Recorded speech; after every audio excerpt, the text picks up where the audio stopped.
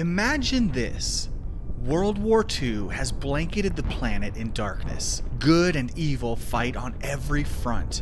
Heroes and villains claw their way from trench to trench, leaving every foot saturated in blood and sweat. You live in the Netherlands, and Nazi Germany has dominated your nation. Their brutal rule has left cities in ruins and families tattered and broken. Children were left as orphans and starving, living on the streets and in overcrowded orphanages with nowhere else to go.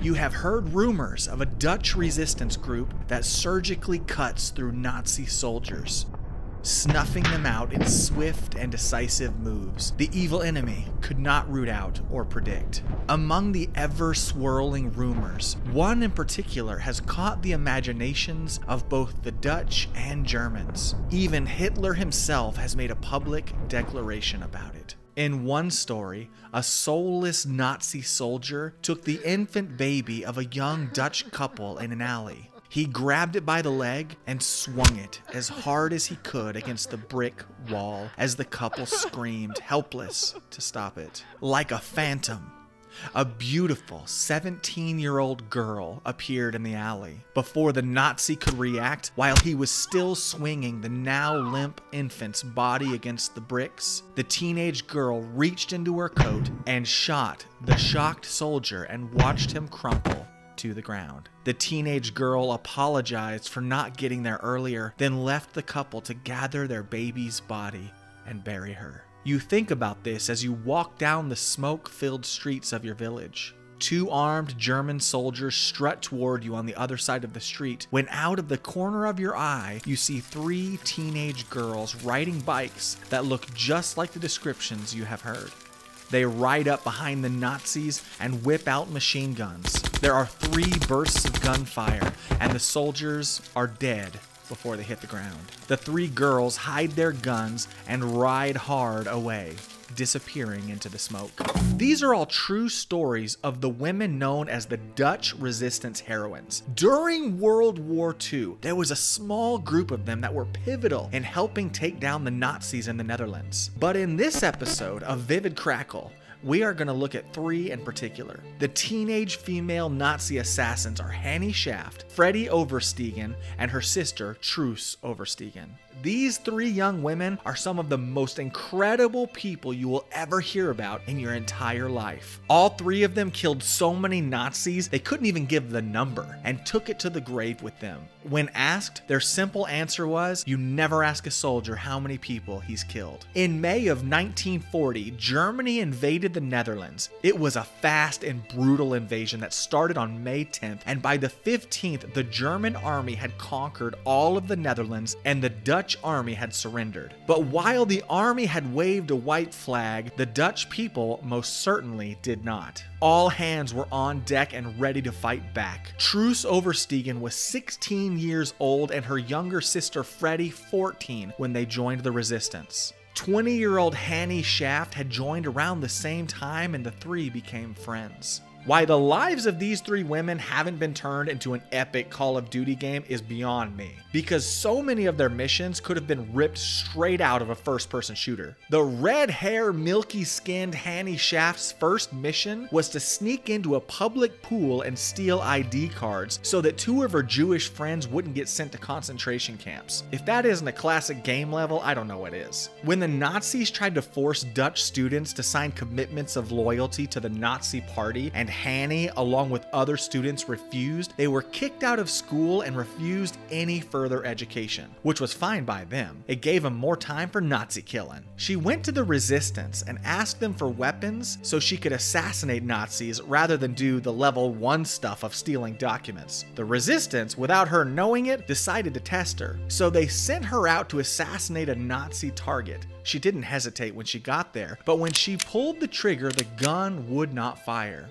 She pulled the trigger over and over again, but nothing happened. It was then that the resistance revealed that there was no target at all, and that it was her final test, which she passed. Now, she could assassinate some Nazis for real. The Oversteegens and Hannie Shaft used their beauty and youth fearlessly to their advantage. They would wear bright red lipstick, put on mascara, and head to local bars where Nazis and their Dutch supporters would drink. They pretended to be what were called Kraut girls, which was a term for Dutch girls who pretended to have relationships with German officers. They all had a knack for starting seemingly casual conversations with these men, and Freddie, who had joined at 14 and was given her first assassination mission when she was only 16, was an even bigger draw to the soldiers because she would wear her hair in braids. The three young women would flirt their way into the confidence of the soldiers and then invite them out for a romantic walk in the woods. Of course, these soldiers had no idea that there was a group of Dutch resistance fighters waiting to turn that romantic walk into their bloody end.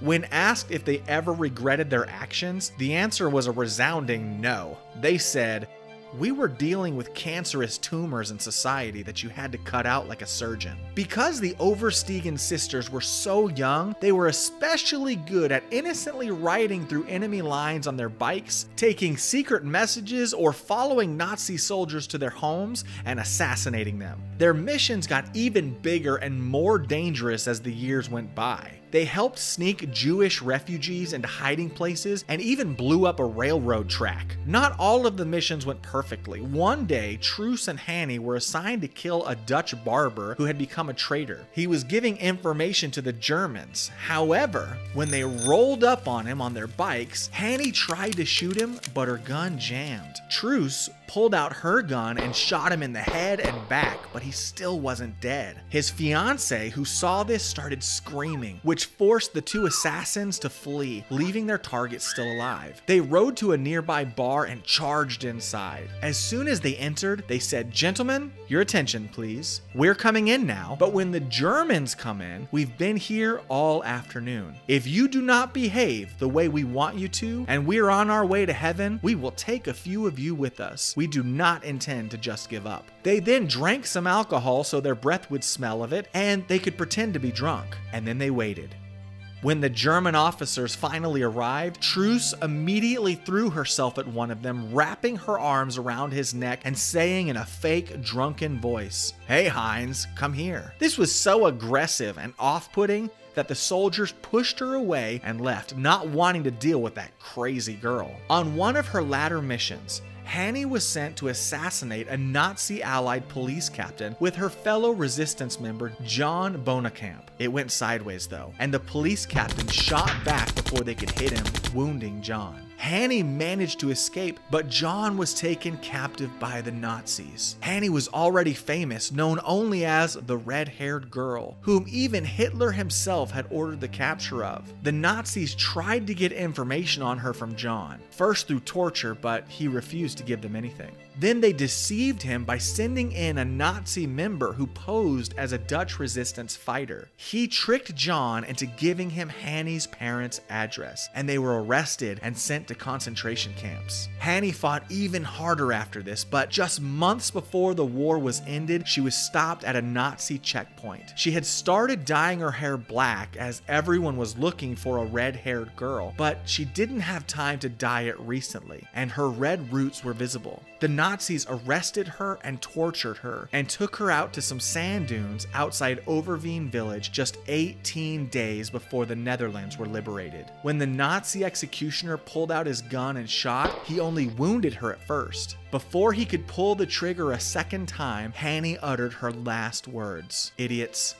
I'm a better shot." She died at the age of 24. The Nazis buried over 500 resistance soldiers in those dunes. When the war was over, the Dutch people exhumed as many bodies as they could, including Hannie's, and buried them in Overveen. The Oversteegen sisters both survived the war and lived long lives, though they dealt with depression and PTSD, coping with them in different ways. Hannie Shaft was awarded a posthumous Medal of Freedom by the Supreme Allied Commander Dwight Eisenhower. Truus and Freddie were both awarded the Mobilization War Cross by the Prime Minister in 2014, and Truus was honored by Yad Vashem and Jerusalem for the work she had done with the Jews. While their best friend Hannie didn't get to enjoy the fruits of her work like the Oversteegen sisters, they made sure she was remembered as the legend she was, telling her story throughout their lives. Truus Oversteegen died in 2016 at the age of 92, and Freddie died in 2018 at the same age,